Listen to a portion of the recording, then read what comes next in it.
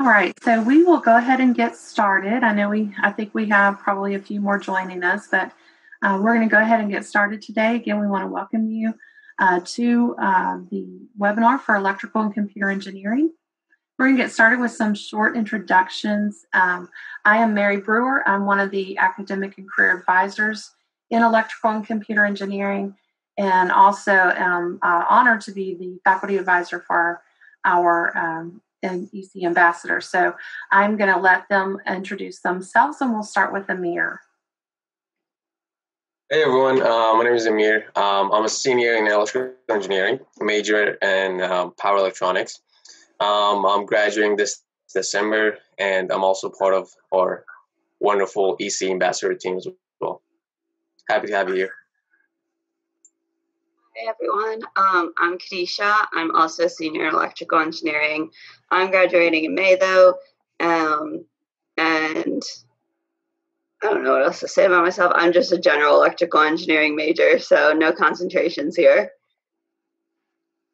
Hello, my name is Kirsten Harrell, and I'm a junior in computer engineering with a primary focus in controls, robotics, and autonomy. All right, so we're going to get started with just a short video, if you'll bear with me for just a moment here, and then we'll get ready to do some Q&A. So whenever you are ready, you can actually go ahead and start putting your questions in the Q&A area, and we'll get to those right after the video. I'm here to talk to you about electrical and computer engineering.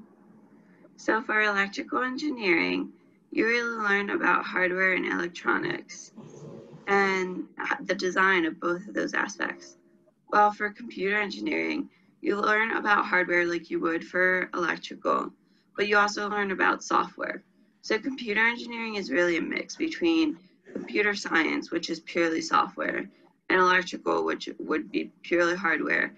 And, it's really just a blend between those two majors for computer engineering. Now, both of these majors offer many concentrations here at Virginia Tech, so you can specialize in your undergraduate while you go to school here.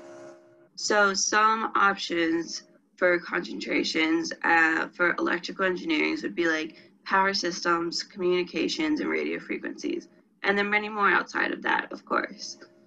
And for computer engineering, they offer concentrations such as software systems, cybersecurity, and machine learning. And of course, there are more outside of that as well. Now, if you don't want to concentrate while you're in your undergraduate degree, you can also take the general computer engineering or general electrical engineering path, in which you would just end with a computer engineering degree with no concentration or electrical engineering degree with no concentration. So these majors are very opportunistic. There are so many opportunities postgraduate for both of these majors. So in these majors, you can either go into the military if you want. You could be commissioned to be an officer, because our majors are very in demand for that field, for the military field. Or you can go into industry or work for the government. So you could do things like work on automotive cars and, work on those systems that both computer and electrical engineering would both be needed for the hardware components of cars, but also for the software that would go with cars as they become more advanced now. You can work in defense, you can work in gaming, or you can work in the medical field and work on, medical components for both majors. Or you can go into manufacturing. Along with that, if you decide, you could also go into graduate school. And in graduate school, you get your master's or Ph.D. in electrical or computer engineering. Or you could go into graduate school and you could get your MBA. Or you can continue on to get professional law or medicine degrees. So there are many opportunities outside of electrical and computer engineering postgraduate school. So thank you, and if you have any questions, please leave them in the Q&A below, and we'll try to get to them. Have a great day. All right, so we'll begin to answer your questions. So, all right, so our first question for our panelists is the cybersecurity minor available to all engineering majors? Do you all want to take that? You want me to take it? I don't believe it's available to all majors. I mean, just between electrical and computer, I know it's only available for computer engineering. I don't believe it's available for electrical. It actually is. So oh, I'm wrong. It's available to any major, but there are certain prerequisites that have to be met that are taken by CS and computer engineering students. So primarily, it's those two majors that do the cybersecurity minor, but others could if they wanted to. It would just be a lot of different work and additional work. Okay, so our next question is, what programs are available for students if they ever find they have problems with a subject?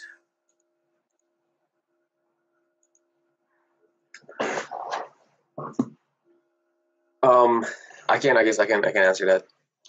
So yeah, so to answer this question, there are like so many resources you guys can use, other than just your TA. Obviously, like every class has their own TA. You guys can go to their office hour, talk to the TA, even talk to the professors. But even if that don't help, you can obviously ask other students in your class. But also there's some student groups for specific class or subject that they all like kind of hold some group study or something like that, and you guys can just get together, study, and hopefully you can do homework, do some projects. But yeah, I think these are kind of the things I can say off the top of my head. But anyone else want to add something? Yeah, I can add on to that. There's the Student Success Center that has both group and individual tutoring that's completely free to students. And then there's also for the general engineering courses, so like chemistry, math courses, physics, there's different review sessions that are weekly. Some of them, like the more rigorous courses like variable calculus, they have more than one per week, and that's a completely free course where you're with a TA and a few other students, and you work on problems together as needed. And then also there's a power hour specifically for ECE students, so you can get help with, I think it's up to 2,000 level courses within ECE.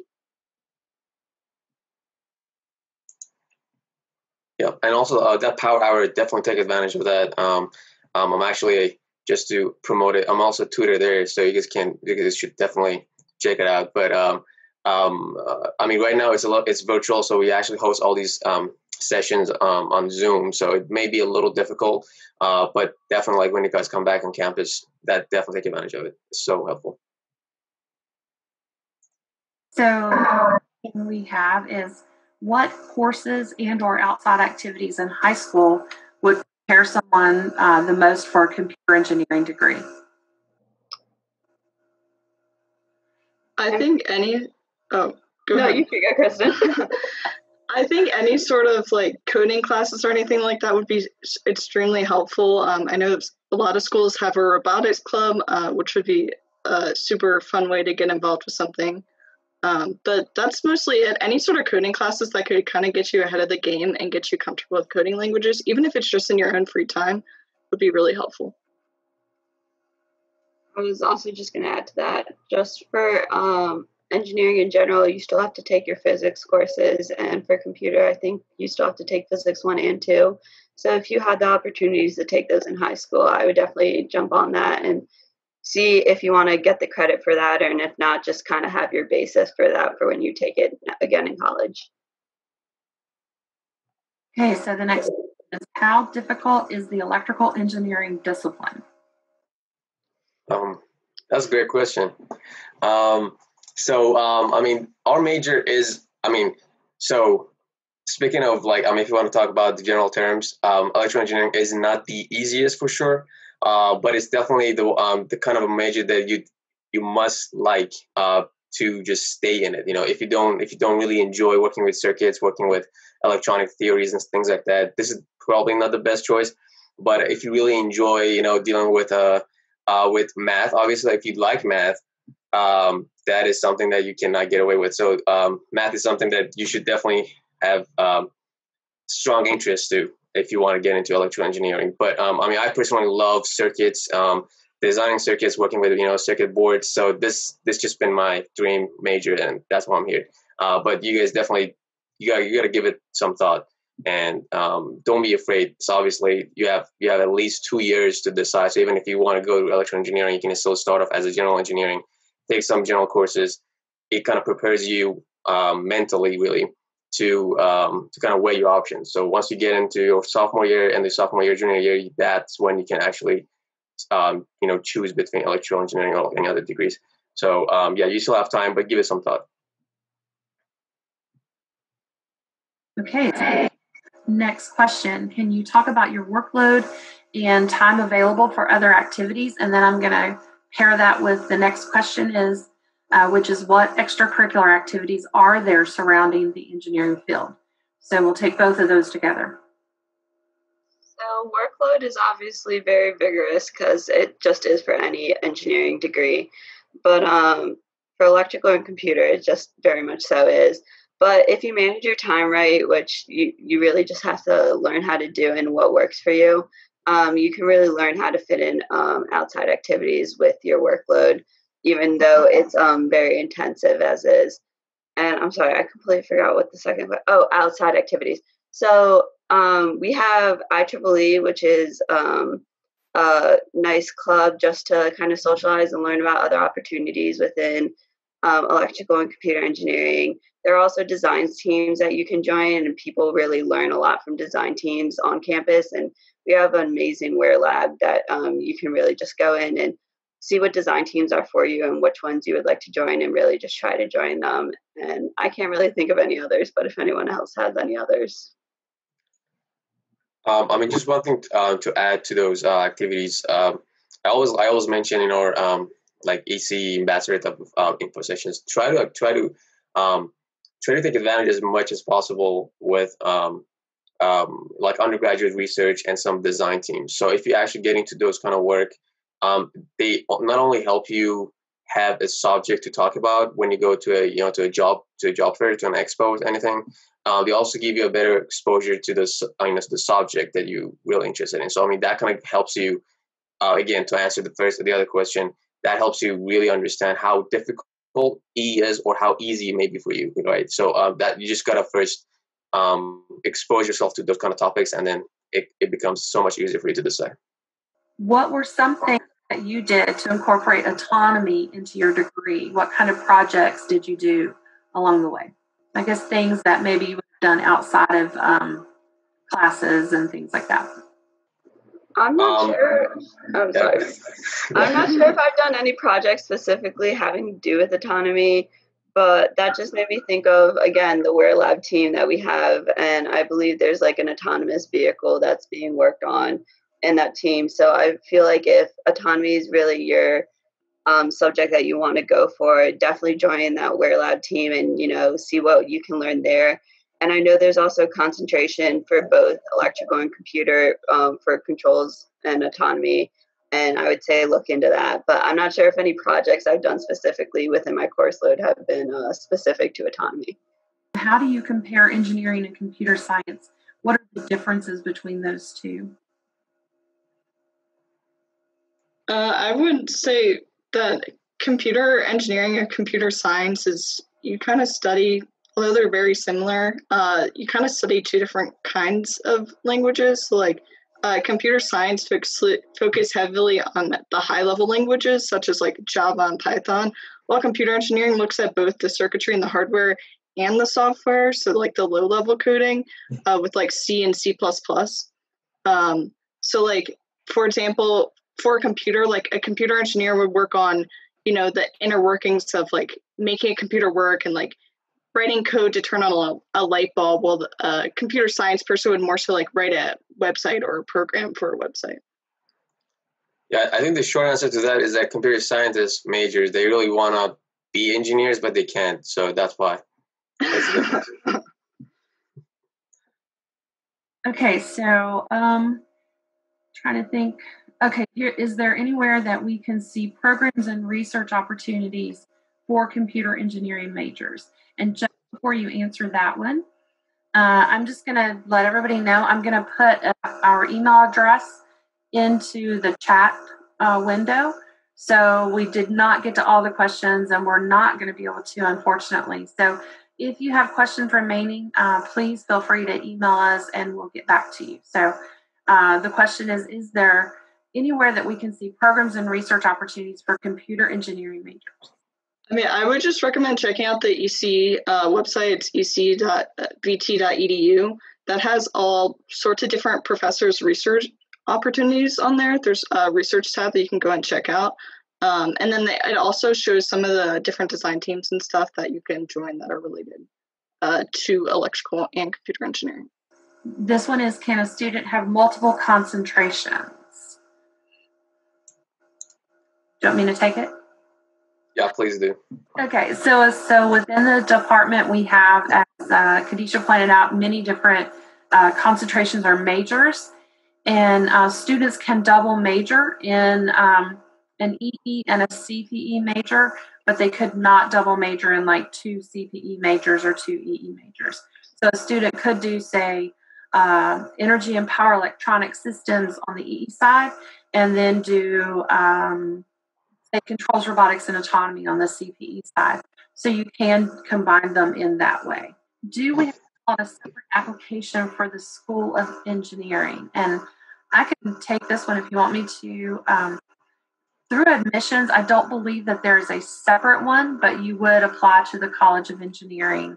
If you were interested in any engineering major, you would apply to the college, and all students are admitted to general engineering at the beginning, and then after the first year, you can choose to go into one of the different departments within engineering. What percentage stay in engineering program after the first year? Do you all know? I don't know the exact answer to that. Probably the engineering education session, they may be able to give you information about the percentages who stay. So, is the department in high demand? So, I mean, we are. I think we do get a lot of students every year. The engineering has a enrollment management program, and it's based on the number of faculty that you have. We have over 90 faculty in our department, so we have a lot of space for a lot of students, but we do have quite a few students coming to our department every semester. So we are, I would say, in fairly high demand. So, okay. So in regards to the software aspect of computer engineering, what exactly will be the focus of the curriculum? I think that the computer engineering program, it kind of looks at a lot of different areas, and you can specialize in a certain focus area if you're interested in one topic. So you go over you go over a little bit of machine learning, you go over some high level coding, data structures, all different aspects of it. And then from there, you can kind of choose what you like, and you can take more classes that are specialized in a specific area as you wish. Could classes with computer engineering be mixed with classes from computer science and electrical engineering? Yeah, so the classes, the way that the ECE curriculum is set up is so that you can take classes across electrical and computer engineering freely, because you can have a secondary focus within the other major. So if you're in computer engineering, you could have a secondary focus in electrical engineering and take a few electrical engineering courses. So you can really spread out your curriculum between computer and electrical engineering. Also, something to keep in mind is that the first 2 years, electrical and computer engineers take the same curriculum. And then in terms of computer science, you can always take a computer science minor. So you can take some courses in that area. There's also a few higher level courses that are within CS. Okay, so what if I am solely interested in electrical engineering? So you can just take electrical engineering as your main major. General EE, but the odds are really high that you probably gonna take a focus, but for our year, it's just been introduced. So a lot of people in our department didn't really know about these focuses. So that's why it's not like not a lot of people are doing a concentration right now. But I think like if you guys come in for your year, like 2024, 2025, I think it's going to be a lot more in demand. So it's going to be more in concentration. But if you really want to do electrical, you can take general EE. I can also add to that. I am a general EE. So I have no concentration, and you just kind of take a little bit of everything. So you kind of take up the same courses that you would until your junior year, and then it's more second semester, junior year. People kind of break out into their concentrations, and from there, you're still just taking a little bit from every concentration. So you'll still see, everyone from your major, regardless of their concentration, because you do a little bit of power, you still do a little bit of communications, and you just learn everything. So yeah, that's definitely still an option that you could take. Okay, so next question that we get quite frequently. How does computer engineering compare with computer science in the development of gaming software and computer design? So computer engineering is going to focus more on the hardware. So it's going to focus on creating or coding stuff that works with the hardware. So that works with the actual gaming system, while computer science is going to more so work on the development of the games. So stuff like making the characters move and stuff like that. All right. So what kind of specific jobs can you get with an electrical engineering degree? Yeah, we can both answer. I think like as an EE, you have like so many options. I'm sure it's the same with the CPE as well. But with EE, you can like I said, you can take on so many paths. You can put on like so many hats basically. You can go and do I don't know, signal processing. You can do power electronics, which I feel I'm in right now. But if you're asking about the industry, obviously you can go to aerospace. You can do defense. You can do a lot. I mean, really a lot of things. It just depends on really your interest. So the kind of job I would say it really depends on what you're interested in. But I would say with an EE degree from Virginia Tech, everyone loves to take you in. So can you all talk to me just quickly maybe about an internship that you've done that might help them to understand what you've done in internships, maybe? I can also add that too. I did intern for SpaceX last summer, and I was doing hardware like circuit design and hardware development type of work, and you basically do a lot of circuit design for example, like we did a lot of I designed these test boards to test the batteries that goes on Falcon 9, right? So these are like really, really cool stuff that you do, but obviously like this is a small part of what you can do.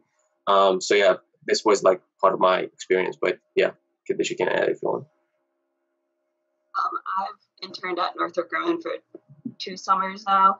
And my first summer there, I more kind of worked with a computer engineer or a software engineer, and I looked at the math behind the software and kind of relayed that information to her so that then she could actually do the coding, because I'm not that great at coding and it's not like a specialty within electrical engineering. But that was my first summer. And then this past summer, it was more of working on a specific test bench and then kind of seeing how that bench is made up and really just testing the test bench and really working in the labs and doing that kind of work. So that's just my experience as well. And of course, there are a bunch of different opportunities within electrical engineering that you can go for. Okay, so what languages are taught in computer engineering courses? So in general, both electrical and computer engineers, we mostly code in C and C++. We do some low-level stuff as well, but that's the core curriculum. Are classes taught by faculty or teacher assistants? I'd say most classes are taught by faculty. I think the only place that you might see maybe a teacher's assistant is in general engineering, maybe in like calculus or kind of courses. But I would say for the most part, especially once you get into electrical or computer engineering, it's taught by faculty. And then with that, you have like a teacher's assistant, but they just kind of, are there to facilitate questions that you have about homeworks or just any help that they can do. If you want to enter the electric car field, is electrical engineering a good major? I mean, I think that's one of the very high demand fields right now. I mean, like a lot. I mean, like for example, like Tesla. I know. I mean, if you go to their website, 9 out of 10 of their like open positions are all like looking for electrical engineers. Yeah, I think like obviously like for any sort of electric field, electric car development roles, you definitely need to have some electrical engineering background. So. Yeah, I can add on to that. I interned at Honda R&D this past summer, and most of the people around me were electrical engineers. So I worked heavily on the electrical side of things, and I would say it was very applicable to have that as a major. This question, how does electrical and computer engineering at VT compare to other schools? So, I mean, I think that we're very comparable with many of the schools. We are, we're in the top, I think we're in the top 15 in the nation, putting us in a high percentage. I think the main thing as you're looking at different schools is to find the place where you fit. There are many really stellar engineering colleges out there. There are many stellar ECE programs out there, but I think the ambassadors would agree, you have to find the place where it's not just all about the program, but it's about where you fit and where you feel comfortable being for an institution. So, does computer engineering deal with development and hardware of virtual reality systems? Yeah, I would say that computer engineering really does feed into that, specifically the hardware of it. Yeah.